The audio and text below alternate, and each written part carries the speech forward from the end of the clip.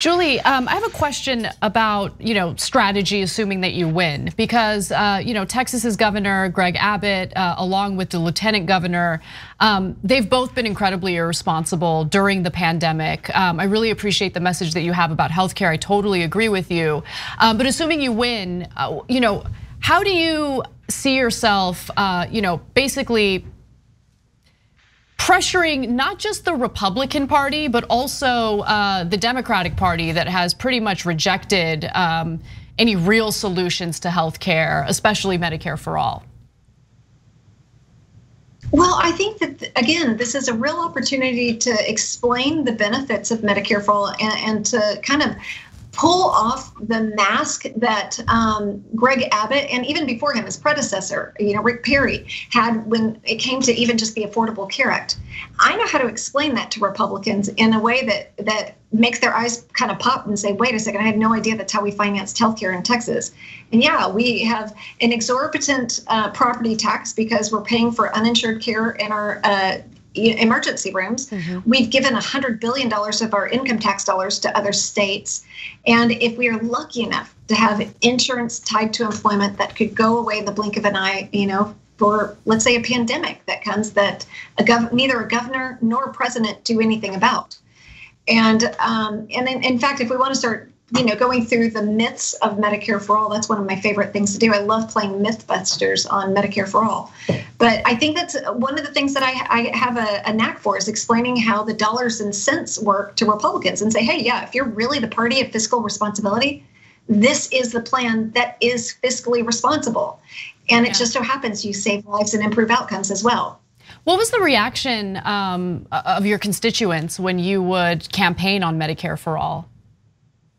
Well, when I explained to people what that looks like and how we're doing it in Texas, most people had this incredible aha moment. In fact, my last voter I talked to tonight, I kid you not, my very last voter I talked to tonight, before he went in and cast his ballot, he had the same question: how on earth do you do that? How do you get Medicare-For-All? How do you have universal health care? How are you going to pay for it? And when you start from that premise, and I will say in this case, either his girlfriend, his partner, his wife, I'm not sure what their relationship was.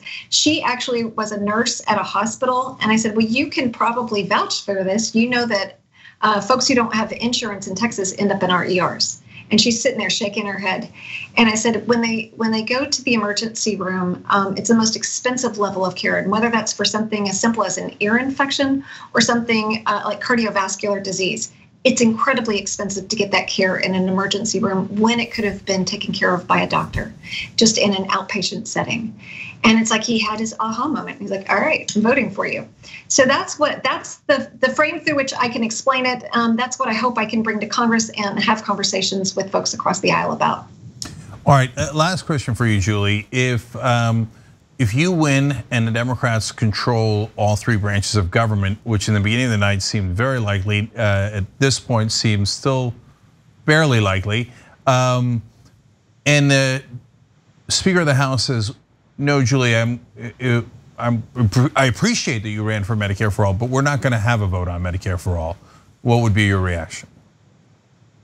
I think we have to form that coalition that really pushes back against it. Now, look, it's going to be really hard for me if there's something that is better than what we have right now, and it actually comes to the floor for a vote. I'm going to be honest with y'all; it would be really hard for me to vote against that because of how desperate people are right now, truly. And I can't vote to keep status quo.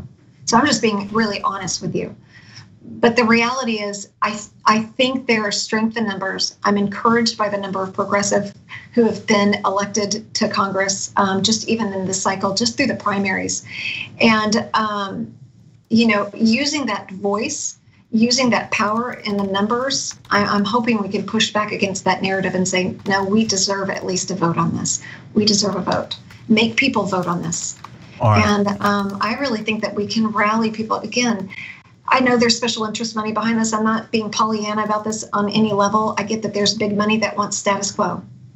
But we need to shine a light that is what is impairing our ability to pass universal health care in America. It is big money behind that. 100%. All right, you can see why we really like Julie Oliver, a strong progressive running in a purple district in Texas, but no holds barred.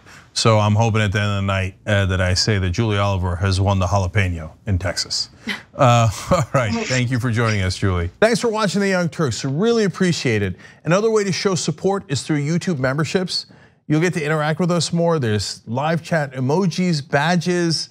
You've got emojis of me, Anna, John, JR, so those are super fun. But you also get playback of our exclusive member-only shows and specials right after they air. So all of that, all you gotta do is click that join button right underneath the video. Thank you.